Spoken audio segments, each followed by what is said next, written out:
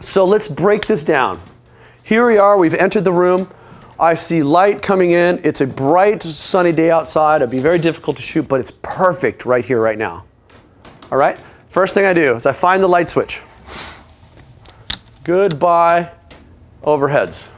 Totally changed, completely. Now it's controllable light. There's one source of light, and that's the window light. Okay? Let me show you. I'm going to scoot over here and show you how wonderful this particular wall could be for the guys. It's brick. It's old warehouse brick. It's masculine. This is going to be a perfect opportunity for me. The light is side light. We're going to talk a lot about light, and I think I'll do a little light lesson right now before we get shooting. There's 3 areas of light that we love. We love directional side light. And just to show you how easy it is to use, all I have to do is open the window, pull the shades back. So I'll say to Kara, hey, we're going to use that wall. Kara, do you mind preparing that for me? And it's going to be this one here. And what I'm doing is picking the perfect shade to add that light so it's directional on the subjects. Here, Kara, I've got it right here. So Kara's going to set that up for a future shot. So first, one, I've controlled the light. I've turned off the overheads. We no longer have mixed lighting. It's all one source of light. It is natural lighting. And by the way, that is coming, all that light is coming from bouncing off of the buildings across the street. Let you see his industrial area. It's bouncing everywhere. It's not coming straight in the windows. If it's coming straight in, it would hit and make those shades glow. We are on the north side of the building. The sun is that direction. It's bouncing back. This is the best light ever, bouncing light. And now we have this aperture that we've created with the window shades. And boys, this is going to be a great place. And it's ready to go when I'm ready to photograph Blue and the first few shots with his boys. Okay?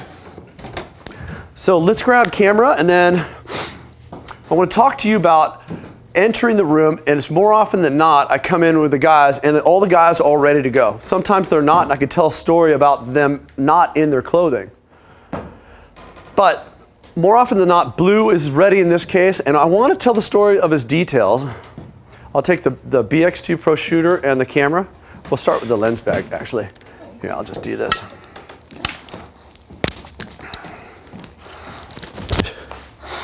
But he's ready to go, and I need to match the details. I know in the future I'm going to be photographing all the brides, our beautiful bride, all of her details before she puts them on. I ask the bride to, since I'm a guy, I don't necessarily want to be in the room when she's, putting on her dress.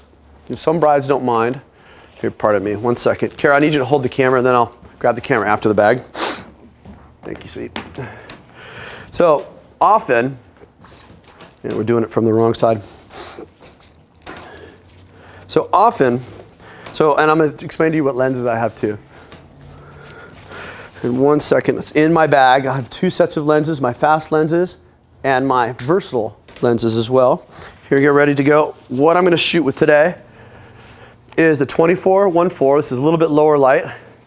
So I want that 1.4. I want narrow depth of field, 85mm 1.2. And I have the 70-200 for that long shot compressing against this wall. And the 24-70 on the camera. I'll take it from you now. And we are ready to go. We're going to have some fun. Okay, let's talk settings. Before I even get in the room, I'm going to go to manual mode. And I just fired a test shot. Didn't even look through it at the wall.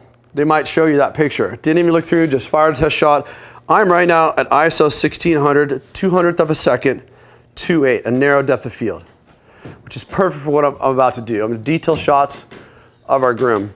So Blue, can I borrow you, my brother? So he has got a beautiful watch on. Look at that. He's got a cufflinks on. He's got a bow tie. He's got a boutonniere. And everything's ready to go, and you look very sharp, my friend. Thank you. Looking very good. Okay, so what I'm going to do is give him a reason for showing me all these things. Hey, can I borrow you? Let's go against this wall. Look at this light, the way it falls off him. Okay? So anytime you pose, there's a couple types of light. Let me get into that before we go deep into shooting. There's flat light, and there's directional light. This is a perfect example of directional light from where I'm standing. Now, if I were to put Blue right here, And look towards me now. This is flat light. Let's show you the difference with two quick shots. Looking good, brother. Light it up. Okay. Because I did that test shot earlier, it's perfect exposure. Now directional. Okay, so I'm going to face your feet this direction. So notice I'm giving him a direction to go by moving my feet, moving my positioning to where I need his feet to go to. Otherwise, he would just turn his whole body. So I say you direct a pose from the feet, and then you direct the body from that position.